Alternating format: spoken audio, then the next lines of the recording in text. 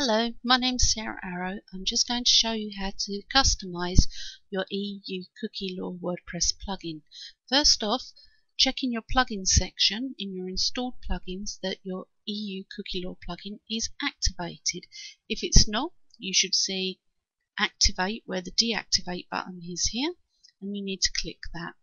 When you've done that, go to your settings section, and on the left hand side in the drop down menu you will see one that says EU Cookie Law. If you click on that, it will bring you up to the main settings. You can alter the direction of the cookie, so if you don't want it to go to the ico.gov.uk rules and regulations explaining about the cookie law, you can change this link here and send it to somewhere else. Make sure the site that you send it to doesn't download cookies to the user's computer. You can create your personalized message here, and there is a deliberate typo in the plugin. When you install it, you will see it says UE. You need to change that to EU and change it to a message that your readers will understand.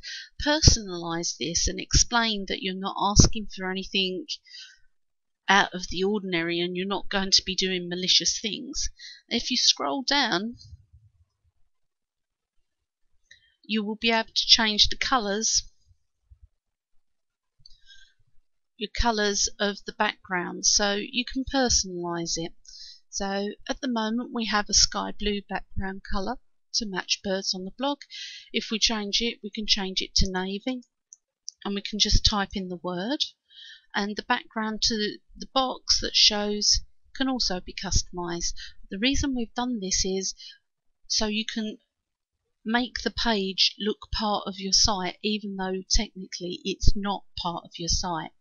The way the plugin works is it prevents your site from loading and downloading any cookies until you have permission to do so.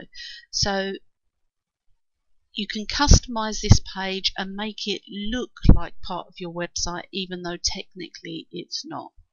And when you've done all of that, you just save the changes and you are done. It's really that simple.